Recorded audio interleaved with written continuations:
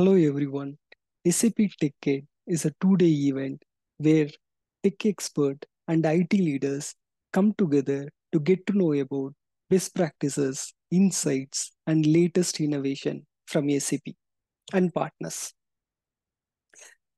So how typically SAP TechEd is structured? It starts with the keynote from SAP executive, typically a board member. Then it is followed by lectures, tech lectures, sessions, and you have a hands-on sessions. And apart from it, there are certain breakout session like a demo pods and developer garage and etc. So can you guess what was the central theme for this year's SAP TechEd? Yes, generative AI was a central theme for this year's TechEd. And apart from it, there were topics like SAP B2B, that is business technology platform, and SAP cloud product innovations. With that, let us get into more details. SAP business AI approach. So, what is business AI? Generative AI plus enterprise data plus business process know-how. Put together, SAP call it as a business AI. So, the key product to implement execute business AI approach is Joule. SAP Joule is a natural language copilot. Think about ChatGPT 4 in enterprise context. ChatGPT 4 scans, scrolls entire internet data and provides contextual answers and make the job simpler. Same way, SAP is trying to achieve in enterprise context using SAP Joule. So it is a co-pilot that truly understands the business by analyzing the business data and providing the context to the user. So it is expected to change the user experience of SAP, the way how Fiori changed the user experience, the same way or more than that, SAP Joule is expected to change the user experience. So SAP Joule is embedded in all key cloud products of SAP. So when you say cloud ERP, think about S4 HANA, BW4 HANA, human capital management, think about SAP SuccessFactor, spend management, business network, think about SAP Concur, SAP Ariba, customer relationship management, C4C, and business technology platform act as a foundation platform for all these products. So SAP not only partnering with Microsoft, you know that Microsoft owns the have a great partnership with the OpenAI, and it is tightly integrated in that Azure platform, and AWS, IBM, Google Cloud. Not only partnership, SAP also invest heavily in startups. Billions of dollars has been invested in startups, whatever been listed here.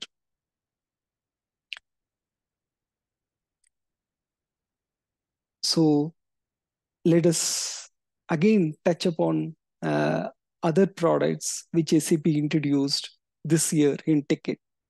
So one of the key product which SAP introduced was SAP Build Code. So in year 2022, SAP introduced SAP Build.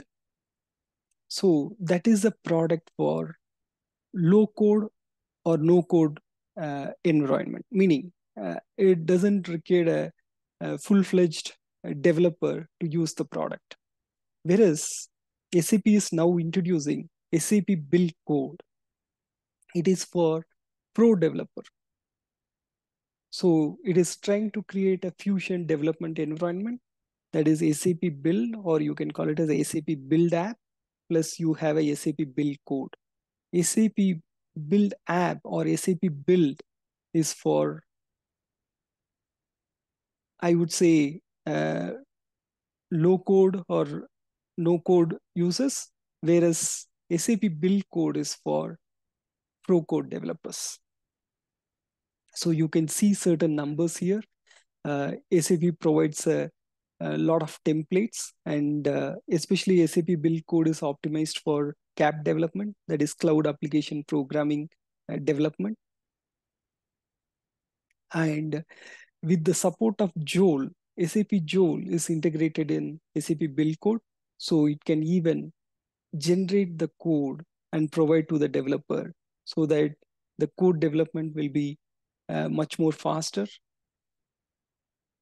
And this year, SAP also released SAP B2B developer guides. Basically, it provides a set of standards, like developer has to use Fiori elements or SAP UI5 elements. Those sort of a detail, what is best practices for B2B development is provided in the SAP B2B developers guide. So it is for both ABAP development environment, cloud development environment, and as well as for CAP development environment. That is Java and JavaScript. Such languages can be used. So here you can see SAP B2B ABAP development environment. Now it is supported by generative AI, and SAP Joule is a key part integrated into this various products. Business technology platform, as I mentioned here earlier, it acts as a foundation for various SAP products, success factors, Hariba. If you want to do any extension in this product, SAP technology platform act as a foundation. So here it is a bit more detail on extending the SAP products. So SAP's principle or advice for extending the product is simple. Keep the core clean. I would say SAP has evolved over the years. So if you are a old-time SAP developer or uh, SAP user, you would know about core mod, that is core modification. SAP long ago, it allowed developers to go directly to the source code, and make some changes. Then later it evolved that developers should be using only user exits, like screen exit, field exit.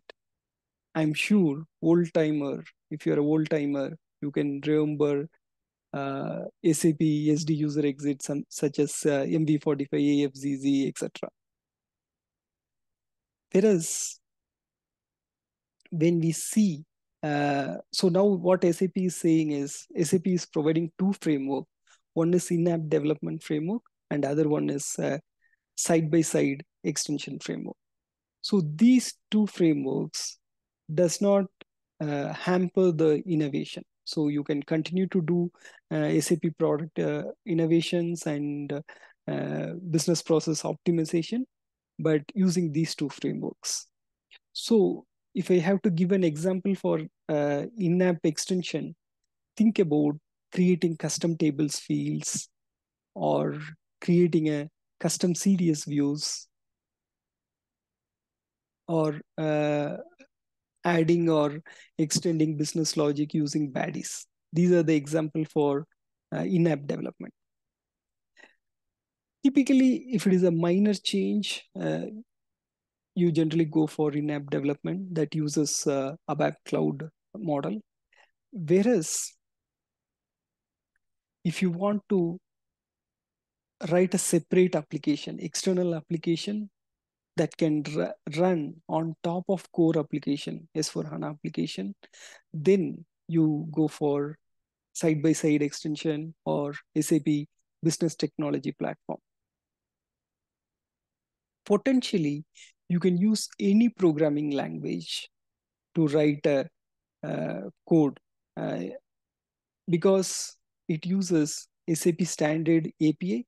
So you can use ABAP, Java, JavaScript, and develop any application that can run parallel to the SAP core application.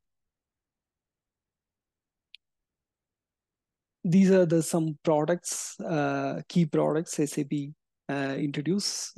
SAP Integration Suite. So SAP Integration Suite helps to integrate business process across different systems, SAP and non-SAP. If you think about SAP, you can think about SuccessFactor, Ariba, Concur, Fieldglass, all for integrating all the product. You can use SAP Integration Suite. It provides API management. It provides open messaging services, and yeah, Edge Integration Cell is a locally installed runtime. It helps to enable the hybrid deployment. SAP Signavio, it is a business transformation suite from SAP. So again, you have a LLM, large language model, plus SAP's 50 years of industry insight and best practices. Plus, you have a customized, anonymized customer data. Put together, SAP call it as a LPM, large process model. So, as I earlier told, SAP has embedded generative AI in each product. In its SAP Signavio also, SAP has embedded it. So on a continuous basis, generative AI reads the transaction logs, and it not only highlights the process weaknesses, but also provide recommendation to improve the process. LeanIX, again, it is a company SAP acquired this year and integrated with SAP Signavio. So SAP is providing various pre-built automation. It offers workflow management, robotic process automation, all those things SAP is offering, so that it helps to do a rapid development.